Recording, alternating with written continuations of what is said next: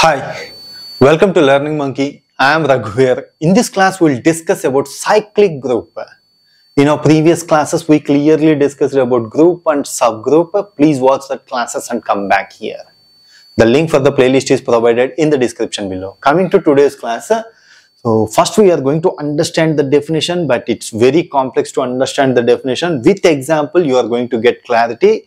And we are doing multiple examples. The last example is very important and it helps you a lot in understanding the next higher level concepts, cryptography and network security. So that example is very important to understand.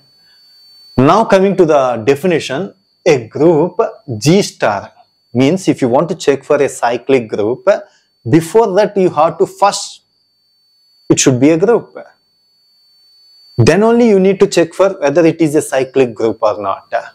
A group G star is said to be cyclic if there exists in the group, it should exist a element A belongs to G.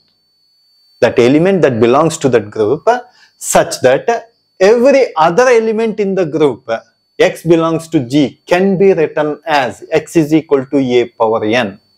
Every other element can be written using A power N, A power 1, A power 2, A power cube, A power 4, like that. If you are able to write that, then A is called generator. If this happens, then we say it as cyclic group. So with example, you are going to get clarity. Let's take an example, hoping that you already know this example from our previous classes.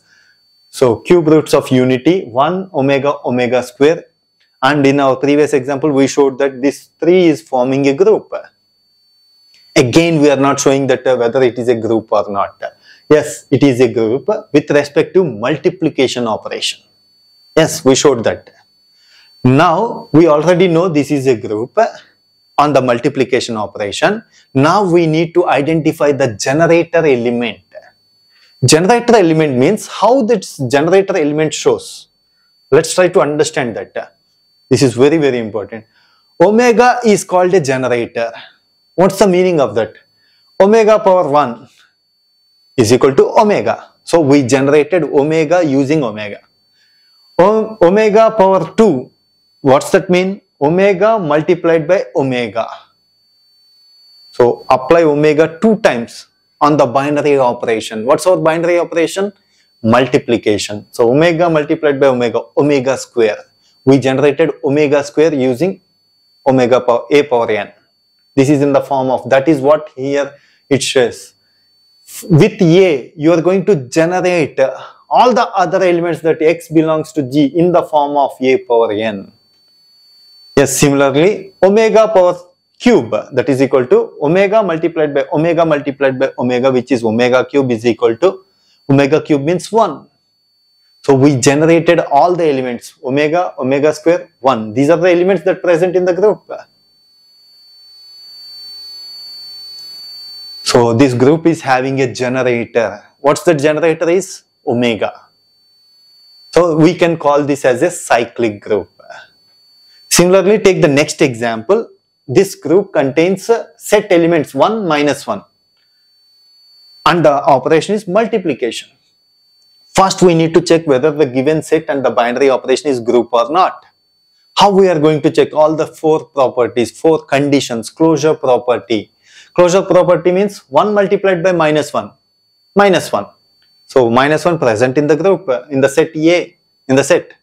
1 multiplied by 1, 1. It's present in the set A. -1 multiplied by -1, present in, which is 1, which is belongs to set A. So every operation is giving the element that present in the set A. So it is a closure property. It is having closure property. It is satisfying closure property. Similarly, multiplication is always associative. We done multiple examples in our previous classes. And what is the identity element here? 1 is the identity element for multiplication. So 1 multiplied by -1, you are going to get -1. 1 multiplied by 1, 1. And what is the inverse? You are going to get 1 inverse is 1, -1 inverse is -1. So you are going to get the inverse elements also. So now we need to identify the generator element. What is the generator element here? Minus 1 is the generator element. So minus 1 power 1, which is minus 1. Minus 1 power 2. So minus 1 multiplied by minus 1, 1. We are going to generate both the elements, minus 1, 1. So we are having a generator element, minus 1. So we can call this as cyclic group. Now coming to the next example, this is very important. We are having a set of elements 1, 2, 3, 4.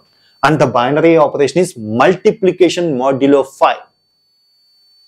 What's the meaning of multiplication modulo 5? First we need to check whether it is a group or not by obtaining the 4 conditions. What's that? Closure condition, associative, inverse and identity element. Yes, let's try to understand the operation multiplication modulo 5 means. So take any 2 elements, 1, 2. 1 multiplied by 2, 2 mod 5. Which is going to get 2. That is what multiplication modulo 5. Similarly, 2 multiplied by 3, 6. 6 mod 5, 1. Similarly, 3 multiplied by 4, 3, 12 mod 5, which is 2. So you take any 2 elements, apply the multiplication operation and then apply modulus. You are going to get the elements that present in this set, 1, 2, 3, 4. So it is satisfying the closure property. Similarly, you check the associative property. It is going to satisfy. We are not showing it. It takes a lot of time to show that. You try to do it on your own because we made multiple examples in our previous class. What is the identity element here? 1 is the identity element. 1 multiplied by 2 mod 5, which is 2. 1 multiplied by 3 mod 5, which is 3. Multiply anything with 1 mod 5, you are going to get the same element. Similarly, you are having inverse also. 1. Inverse is 1. Yes, 1 multiplied by 1 modulus 5, 1. For 2, what is the inverse? 3 is the inverse. 2, 3 is 6. 6 mod 5, which is 1. You are going to get identity element. Similarly, 4 inverse is 4. 4, 16. 16 mod 5, 1. You are going to get the identity element. So these are the inverse values. Now you need to check for the generator. So, is there any generator here? Yes, 2 is the generator. 2 power 1, 2 mod 5, 2. 2 power 2, 2 multiplied by 2 mod 5, which is 4. 2 cube, 8 mod 5, which is 3. 2 power 4, 16 mod 5, which is 1. We generated all the elements, 1, 2, 3, 4. Similarly, we can have multiple generators. No need to have only one generator. We are having one more generator also here. 3 is also a generator. 3 power 1. 3 mod 5 is equal to 3. 3 square, 9 mod 5 is equal to 4. 3 cube, 27 mod 5 is equal to 2.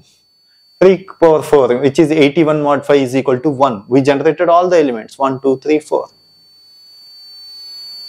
Then we can say it as cyclic group.